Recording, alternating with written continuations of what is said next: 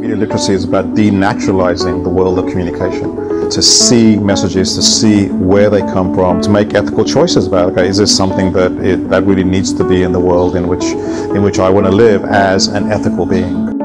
I think there's a growing imperative around the world for media literacy to be seen as a necessary education for citizens who are increasingly using the media to participate in their communities.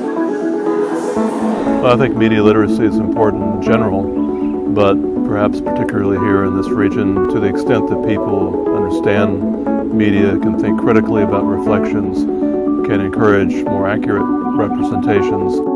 I really couldn't think of a more important place in the world right now than the Arab world to have an academy like Mdlab. Interpreting, analyzing media is a critical skill for all the students, because basically it's how to read and write in the literacy of our time.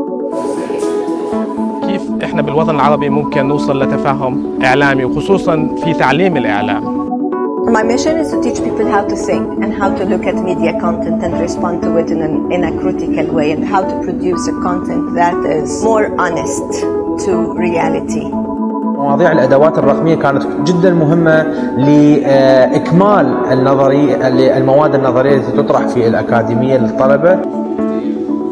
الأسبوعين اللي قضيناهم في أكاديمية التربية الإعلامية في بيروت كانوا من أكثر المراحل في حياتي الأكاديمية ثراء. لما نتعرف على حتى لهجات مختلفة، على أعراف مختلفة، على توجهات مختلفة بالإعلام بكل بلد، هذا شيء كتير بيثري تجربتنا نحن.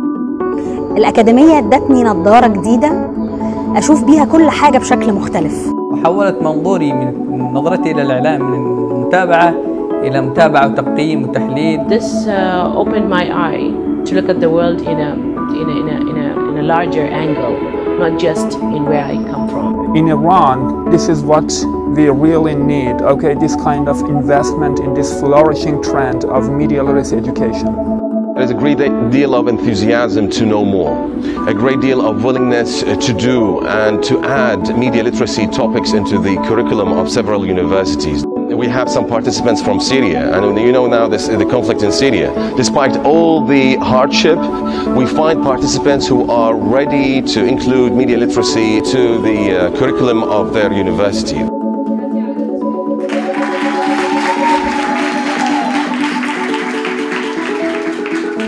People from across the Arab world are coming together to look for common ground, to see how, through working together, we can create a media literate citizenry. And the spirit of optimism and hopefulness that is embedded in this conference, it's contagious and exciting, and I'm delighted to be a part of it.